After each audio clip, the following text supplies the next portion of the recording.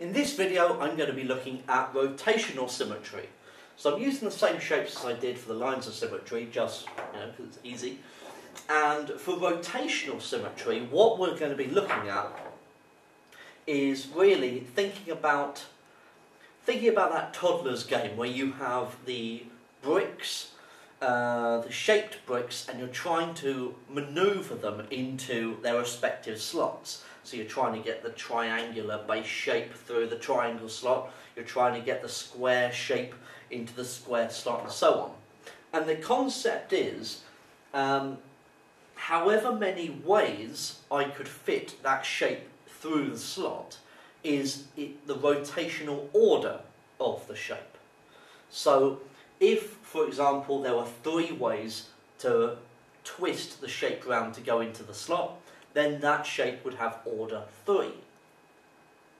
And for this, you will or should have access to a bit of tracing paper in the exam. And I'm going to be using a bit of laminated paper, okay? So hopefully this is going to work. So, to start off with, the circle.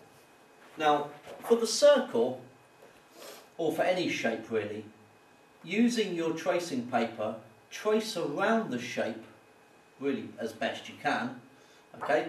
And then what you want to do is you want to try and press your pen or your finger into the middle of the page, into the middle of the shape, and then rotate the shape around, okay? Trying to get the centre as best you can.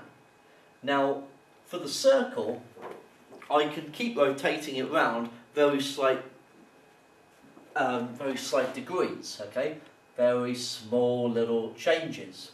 And so, the circle would be of order infinity. It has order of rotation infinity. There are an infinite number of ways that I can rotate that shape around and get it through the circular hole.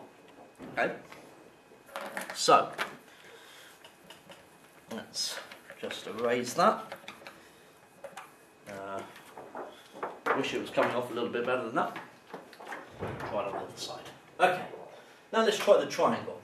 So the triangle, if I draw over the triangle shape,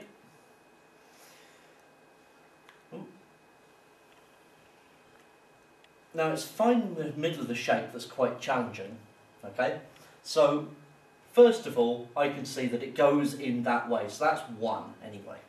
Then I could rotate the shape round, and then I can see that it's going to fit in that way as well, so that's 2. Then I rotate it round and I find that the shape can fit in that way as well, so that would be 3. And then I get back to where I started. Now it would be a good idea to put a little arrow onto your tracing paper so you can see exactly which way round was the initial move. But for the triangle it would be 3, for an equilateral triangle. Right, I'm just going to try and do this again, to try and rub this off. Let's see if I can do it a little better this time. We can have a go at the square.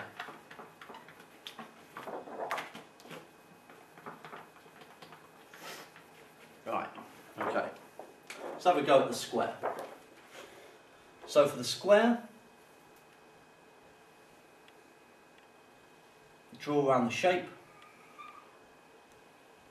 Find the centre of the square as best you can, and then go right. That's 1, okay, going that way.